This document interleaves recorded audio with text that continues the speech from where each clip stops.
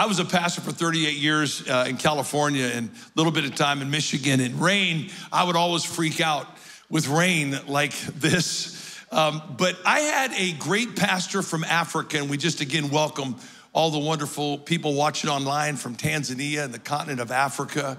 I'll actually, 2 weeks from today, be in Nairobi, Kenya, speaking at a conference. And so we'll be over with our dear friends. But I had one of my closest friends from Africa. He's a pastor, Pastor Samson Kapizie.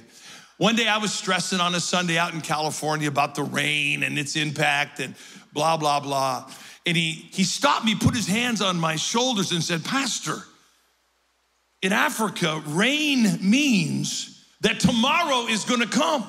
He said, rain is a sign of blessing. It means that God is preparing the future. This is a signal today that God is with us. So I just wanna kind of flip the mindset today. You stepped out into blessing today, and you got here, and I'm not joking. I know the closer we got to the building here, the stronger the blessing got, because we could hardly see the rain, but today is a great, great day. We're gonna be in 2 Kings chapter 8 in just a moment, and I wanna preach a message this morning on this 8th anniversary called the Sojourner. And you'll understand in just a moment what I mean by that. My beautiful bride, Karen, is here, love her to death. Since we were here last time, we have increased, what's our most current picture right there? So those are our 11.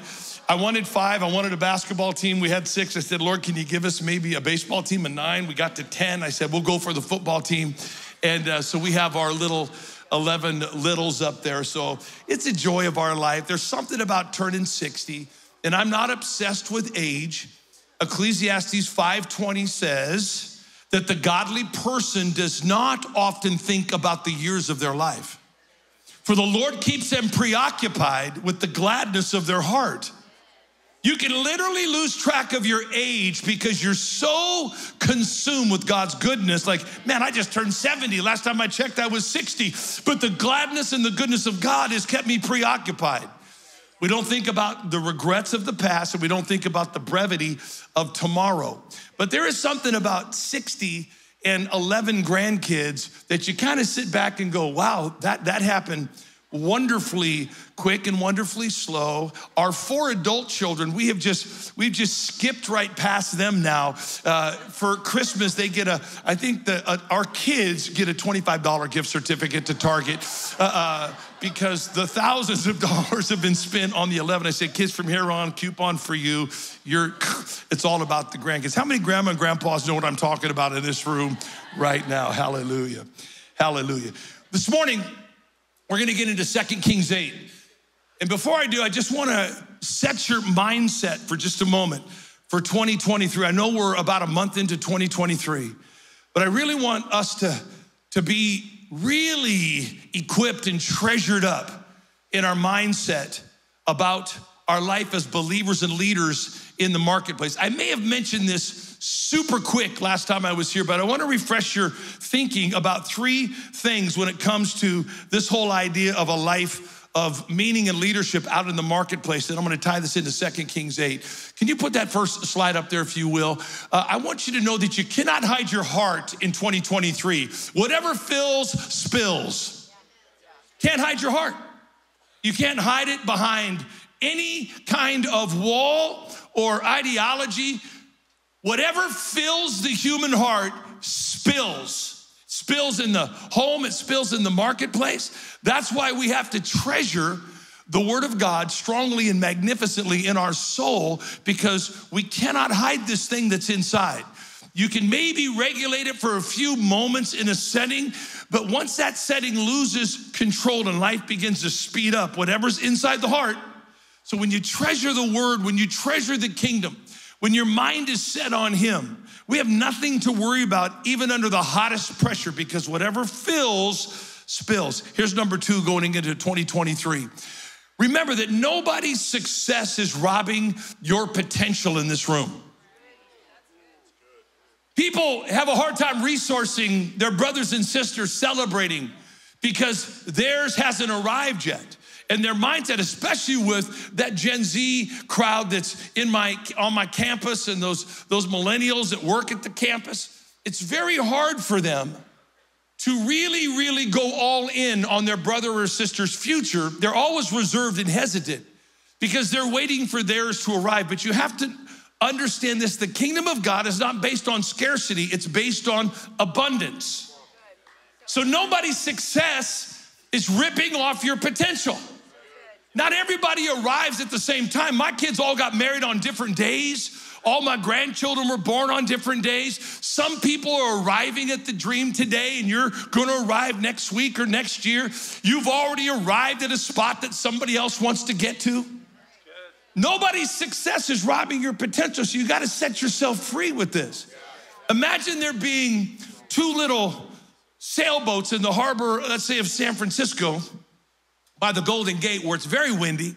Imagine one little sailboat is sitting there bobbing up and down, going nowhere. Imagine the next little sailboat blasts by that sailboat at full speed. Imagine the little boat bobbing up and down, looking at the other boat and yelling at that boat and saying, "Hey, stop stealing my wind." That other boat would probably say, "Put your sail up, dummy. There's plenty of wind in the harbor to sail more than one ship." And on the day of Pentecost, when that rushing mighty wind helped birth the church, not just fire, but wind, there's plenty of kingdom gale force to flourish every dream, every family, every leader, every church. Nobody's success is robbing your potential. So bless those that are nearby. Let go of the anxiety. Nobody's success is robbing your potential in the kingdom. Last one is this, real fast. In 2023, if you think for too long about a missed opportunity, chances are you will miss the next one too. Now watch this. It's very simple, but very significant. We oftentimes, when we go through a failure, a miss, we drop our head. Our heart follows. We're looking down. If you think for too long in that posture, chances are 3 more opportunities just came by, but you missed them because you're thinking for too long about a missed opportunity, okay? Now watch this.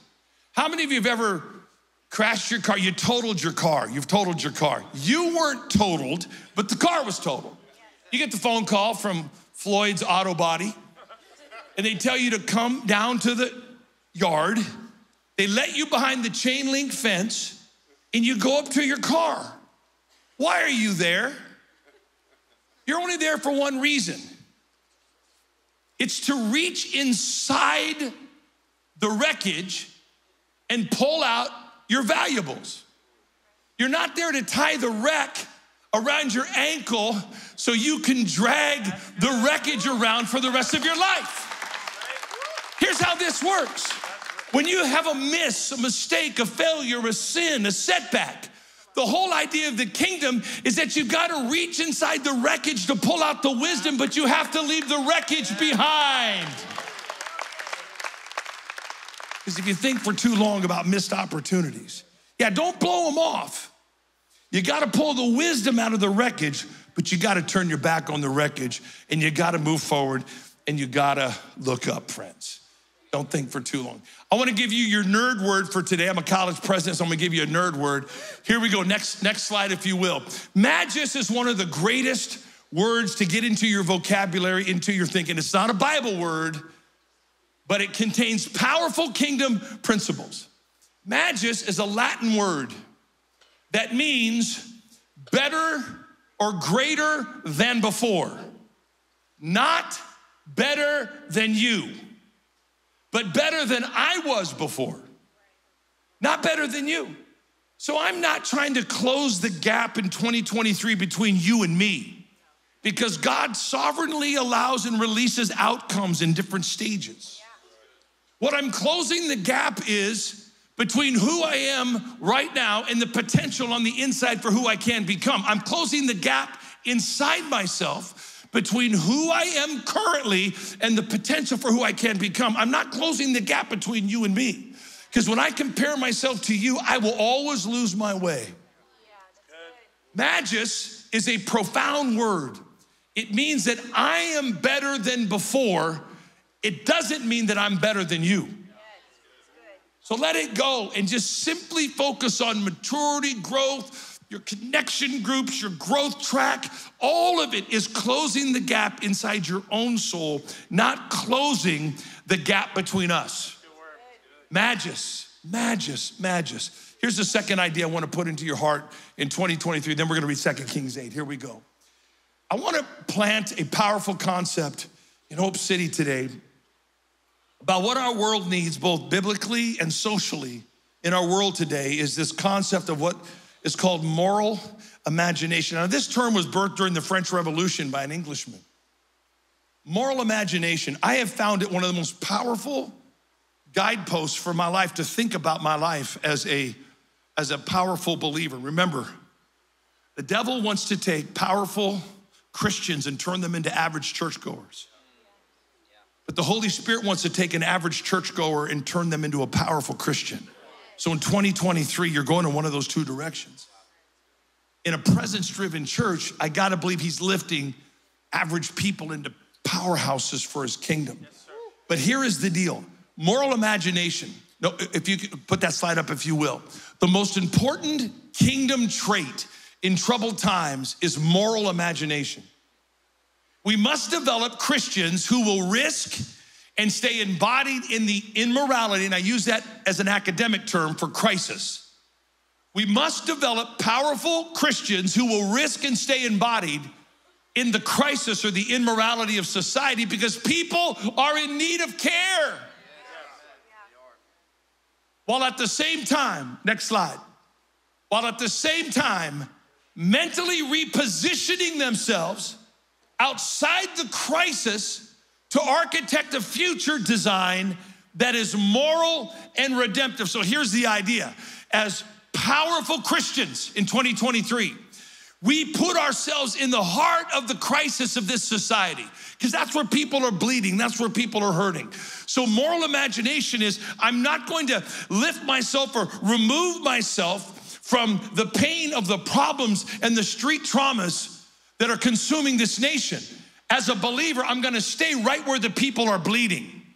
But I also can't just live there, or I'll be subsumed by the pain and lose my own way. The Holy Spirit helps us be in the pain, but also to reposition ourselves outside the pain so that we can architect a more moral and redemptive way for our neighborhoods and our cities. Moral imagination is a powerful idea for neighborhoods to nations. So stay in it. Stay right where the people are hurting, right where they're bleeding. Don't move up to the high rent district and just simply say, from this tower, I'm gonna theorize about pain. But also don't just drink the pain and breathe the pain 24/7. You'll become so angry, hopeless. The Holy Spirit helps us get up into that third heaven, helps us get outside it, look upon it, and use our gifts and talents and vision to architect hope and architect a redemptive way so that future generations don't have to live in that bloodshed. Can somebody say amen in this room? All righty, let's go. Let's go to 2 Kings chapter 8. Here we go. The Bible says that now Elisha had said to the woman whose son he had restored to life. Now in 2 Kings chapter 4, there's a profound story. Let's just pause right there. He's talking to the woman that back in chapter 4, he had restored to life. You might remember this story. Just let me storytell just for a few seconds. Elisha is an itinerant prophet. He has an armor bearer named Gehazi. As they traveled the countryside, there was hospitality bestowed on them from this Shunammite woman. She's the first one that ever developed a green room or a ready room. She's the first one that ever invented hospitality, a gift basket. She's the first one that ever built lodging for the prophet to rest. First one to do it. So Elisha has a place of refuge in the Shunammite woman's house, in her husband's house. She's a good woman who was caring and had a life of means. One day, Elisha, back in chapter 4, comes down for breakfast with his coffee, leans in the doorway and asks through Gehazi what the woman's needs are. And she says, we're well taken care of, man. We don't need any cash. I'm well taken care of. But then Elisha realizes that she's barren. And one of God's favorite things was to give barren women their first child, especially if they were older. So Elisha, feeling very prophetic, says by this time next year, and names the gender, you're gonna have a son. And she says, no, my Lord. Why would she say no? Because she'd already reconciled her broken heart. She had a box in the attic with all this shattered glass. We all have it. We all have it. Something that God has done for everybody else, but he's not done it for me. A dream that did not come true. We have this box up there and it's taped and marked. It's sitting there. And Elisha goes right into the attic, tears open this box and starts dancing on the broken glass of the broken heart. And she says, no, my Lord, I love God. I don't understand, but I'm cool with it. Everybody else seemed to get that prayer answered. I didn't get it answered. So it didn't cost me my faith. I'm still a generous person. But don't go in that spot with me. Because you'd think she would say, woohoo, gonna have a baby. No, my Lord. Because she had set aside that broken dream that simply is never coming true in my life. And he goes right there. Lo and behold, she's pregnant, has a son. Son grows up a little bit, not old enough to spend a day away from mama, but old enough to run out to see Papa in the fields. Bible says he ran out in the fields in chapter 4 of 2 Kings. It's this woman. He cries out, my head, my head. We don't know if it's an aneurysm. We don't know what it was, but he falls dead. And the Bible says he died. And they placed her on the mother's lap. She then went and took the dead boy and put him in Elisha's room and put him in his bed. And then she goes out to the field and she says, did I not tell you? No? You think I just wanted to get pregnant, cut the umbilical, nurse? I wanted to raise a man and a warrior. I just didn't want to be pregnant and have a baby. It would have been better never to have gone down this road with some kind of partial little miracle to have it destroyed. Why does God have the power to start stuff, but not the power to complete it? She represents millions of people in this country. God started something, and it seems like the devil took over. So Elisha has a crisis of his own faith. He goes into the room, and one of the weirdest scenes in the Bible says he gets down on the kid. I gotta be careful here. And so gets down on the kid, lays on him, torso to torso, arm to arm, eye to eye, prays. By the way, if you wanna know how old somebody is, very simple test. Just say, I want you to get on the floor and get up as fast as possible. I can guess how old you are at that point in time. We came to Houston, we brought our little granddaughter, Gemma, and introduced her to Twister. We didn't think this through because after her and Elias played it for an hour, they turned to us and said, Grandma, Grandpa, play Twister with us. I know, I don't think we can do yellow over here. The Bible says that Elisha laid on the kid, and it says he grew warm. Grew warm. He jumps up, and he goes to leave the room. The Bible says in chapter 4, he paces back and forth, puts his hand on the doorknob. We have a miracle. And he looks back and says, seriously, is this all we get? All we get as a church is to turn the corpse into a coma? Is that all we get? Is that the power of the church, power of God? We simply turn death into a coma? So he lays down a second time, prays a second time. Now he sneezes, friends. His eyes open, and we have resurrection. Now, Gehazi had gone to pray over the kid, first of all, with Elisha's staff. It says nothing happened. That's like a lot of churches in America. Going through the motion, but nothing ever really happens. Then Elisha went, prayed, he grew warm. He could have left the room and called it a miracle. But something inside said, there has to be more than this. Lays a second time and the kid awakens. That level 3 faith. It says, I'm gonna lay, stay, and pray until the city shakes. I'm not just simply gonna turn a corpse into a coma. And just because we have a little pulse, a little warmth next to a dead church down the street, we're gonna call it a day. And we certainly aren't just gonna go through the motions like Gehazi and touch him with the staff and say, nothing happened, but I was faithful. So he awakens. Put that verse back up, here we go.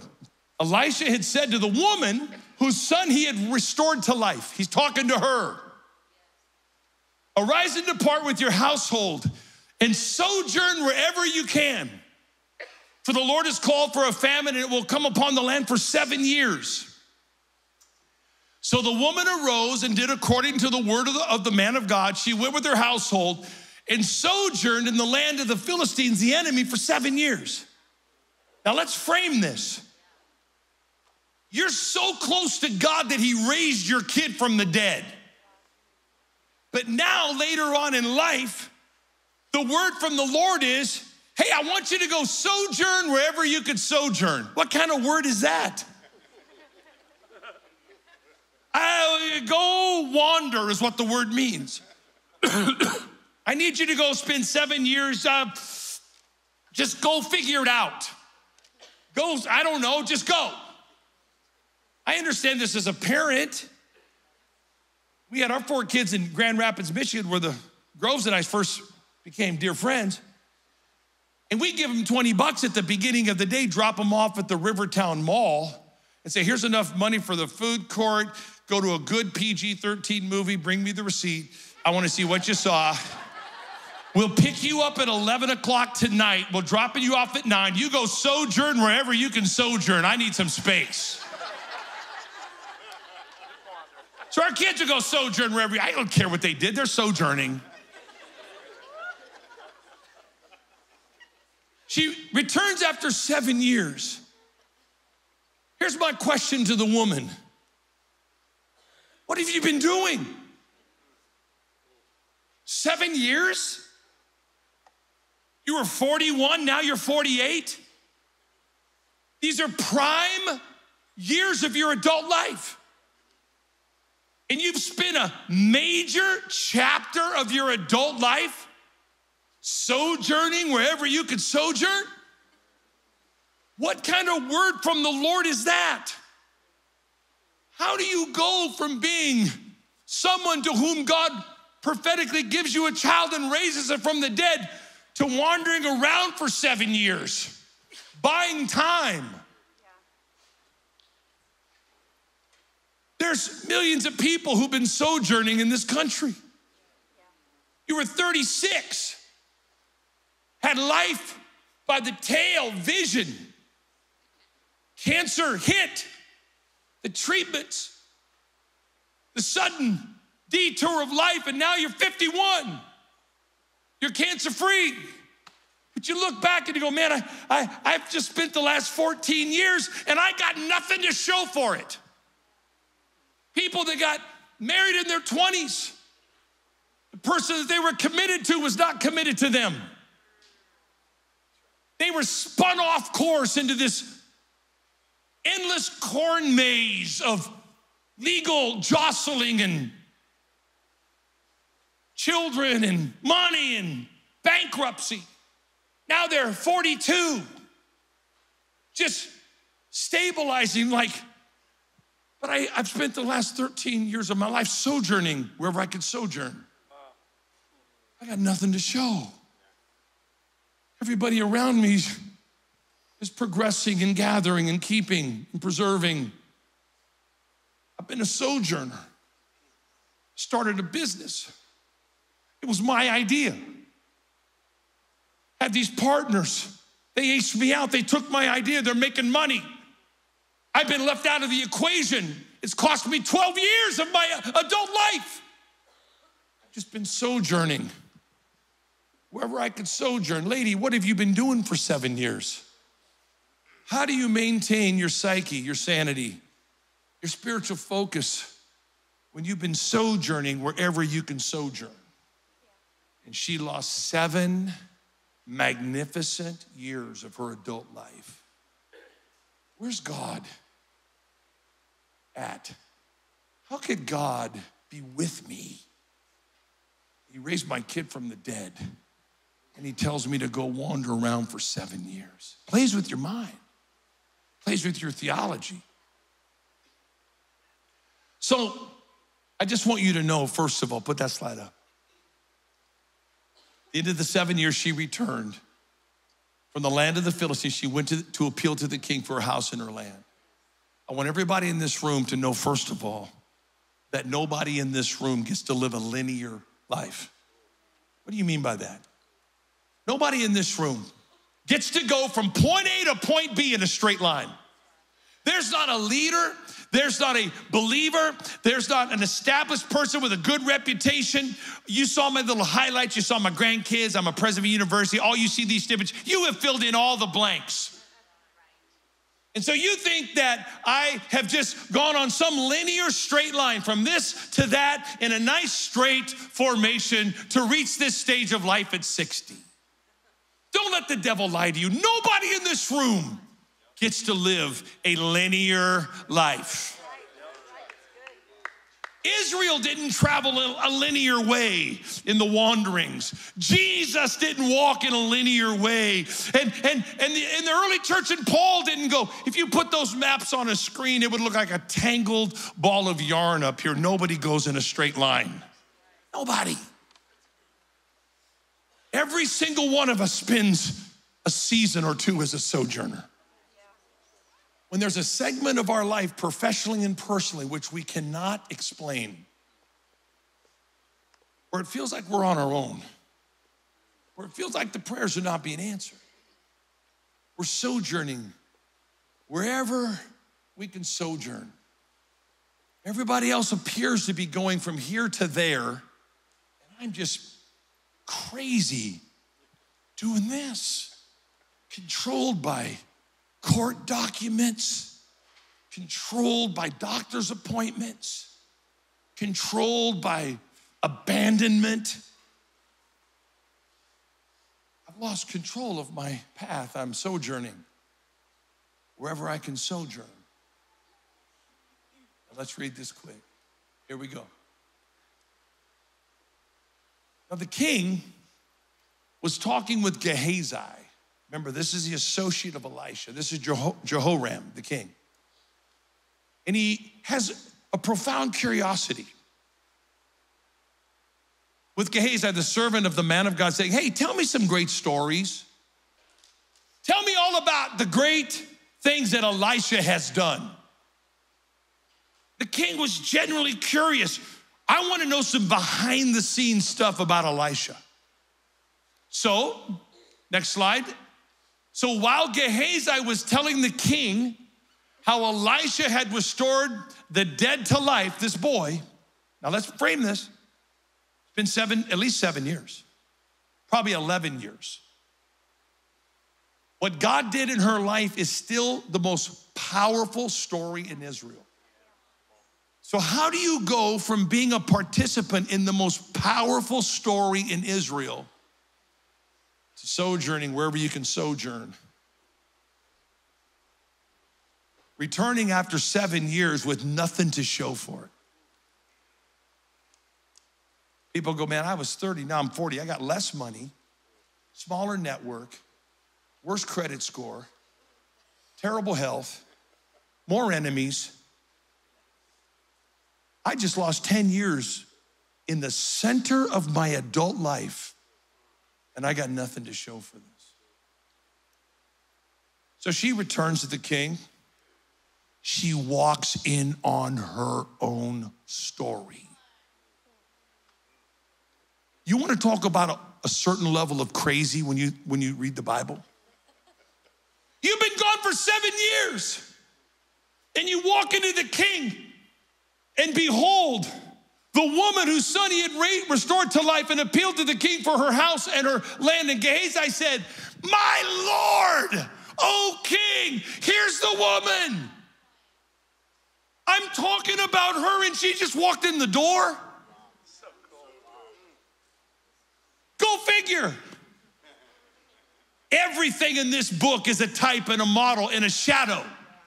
I just want you to know that when you love the Lord and you're sent out in a sojourning season, 7 years, 10 years, 11 years, 12 years, I don't know how long the sojourning season is. You're out there not building anything, not gathering. You bring nothing back to the party. You think you've been forgotten. You think you've been lost. I just want you to know that your tears and your story have never left the throne room of God. Your story is right before the Lord.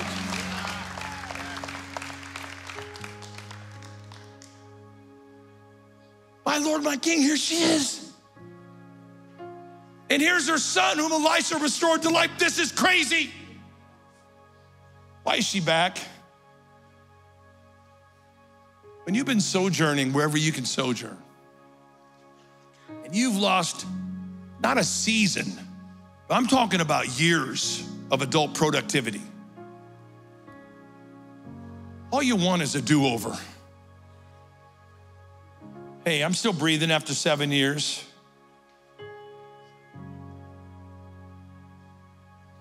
Hey, King, can I have my dirt back? Can I get my property back?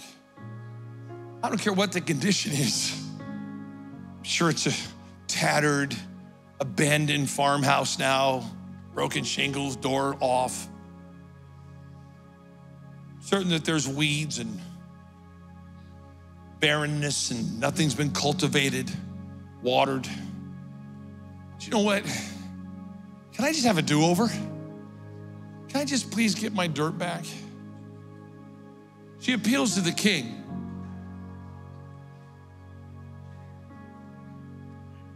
This verse changed my life. I'm not hyping or overstating this. I never saw this. I've read it, but I never saw it until about 2 years ago. I preached this for William McDowell, for the Wilkersons in Miami. And I said, Dan, I think I want to share this at Hope City about the 8th year. It says, when the king asked the woman, she told him, it's all true. Can I just get my stuff, my dirt? I just want a do-over.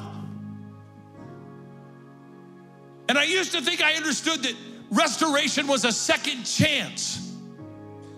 But I found out that our Creator and our Father doesn't just give us a second chance. Now watch this. He appointed an official for her, saying, restore all that was hers, together with all the produce of the fields, from the day she left until the land, until now. She doesn't get the field, she gets the yield.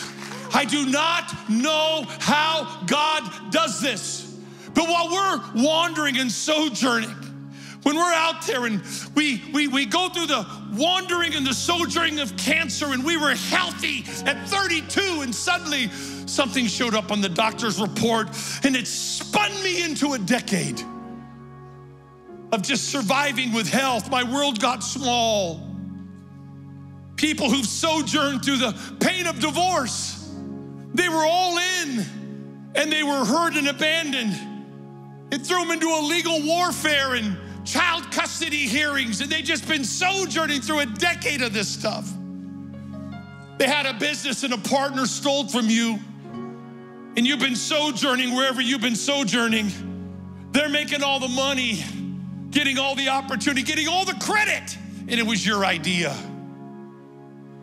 Maybe you had a vision for ministry. You had a dream for a church. People believed in you and invested in you, but the conditions of this world or COVID or some craziness obliterated that, and you just find yourself sojourning wherever you could sojourn, and you return with nothing in your hand to the King who is holding your story right before the throne, who's most curious about you. He hears this, and he decrees to the official that whoever took over that land and that property wrongfully that belongs to this woman who's ever been cultivating that field and developing that field, whatever produce has been put in the barns.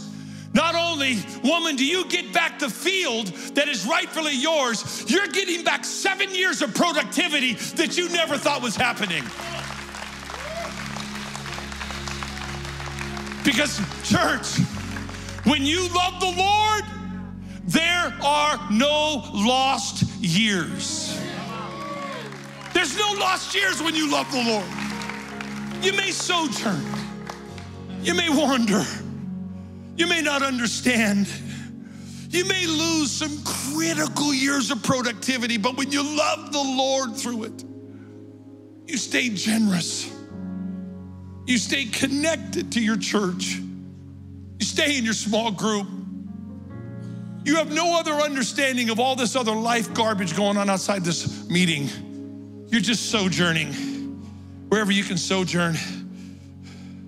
When you return and when the King sees fit, and I don't know how he does it. I don't know if it takes 7 years, 10 years, 3 years. I don't know how he does it. But if you love the Lord as a sojourner, a moment is going to come in which he will deliver the yield of those lost years. I have a son, and I close here.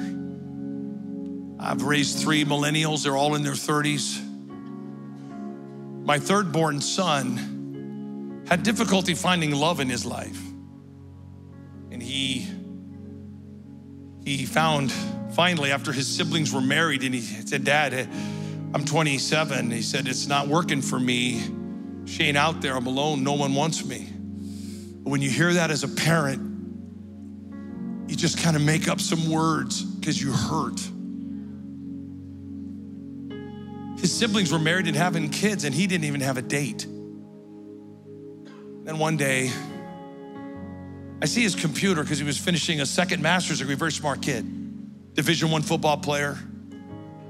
And I see this picture of the White House, and then I see a picture of him. No, girl. I said, honey, who's this girl? She goes, that's the White House. I said, no, honey, that's a picture of a girl with the White House in the background. That's not a picture of the White House with the girl in front.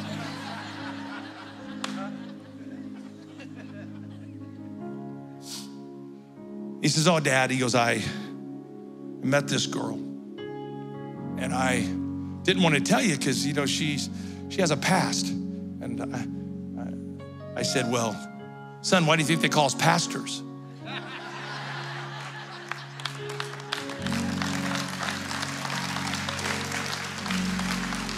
He goes, really? I said, yeah, really. They fell in love, and they stood there on the steps of the state capitol in California. And this girl, he goes, she has a past because she's a single mom twice.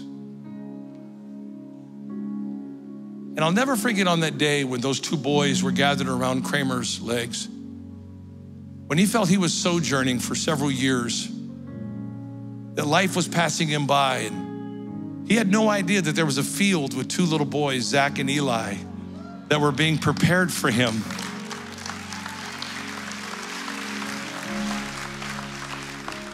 And on that day, the Lord gave him his field, but also his yield as a father. I would like us across this room to stand. Pastor Dan is going to come in just a moment. Thank you for your graciousness. How many are glad you came to the house of the Lord today?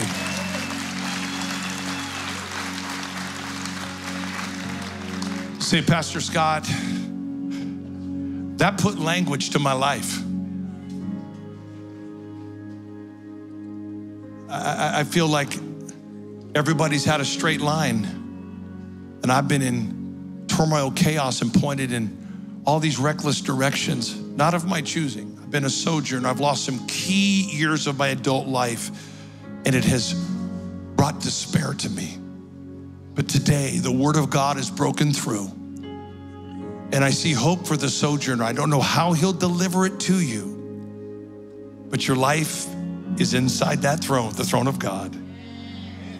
And he is putting produce and productivity that you don't see. But here's the key, you have to love the Lord.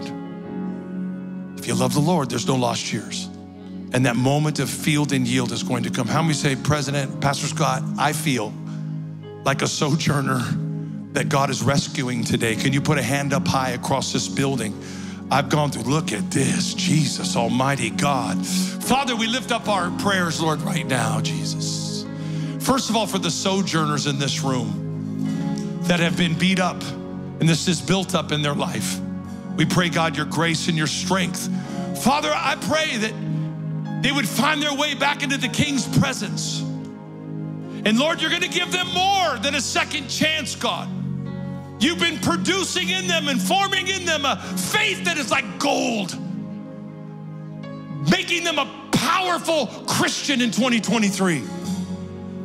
God, give strength to the sojourner today. We ask these things today in Jesus' mighty name. Amen and amen and amen. Pastor Dan is going to come and he's going to ask a very important question. Pastor Dan, you can take it and ask for those to find Christ today. God bless you. Carry this word. Forget the preacher. Don't forget the word. God bless you guys. Come on. Can we give it up for Dr. Hagan?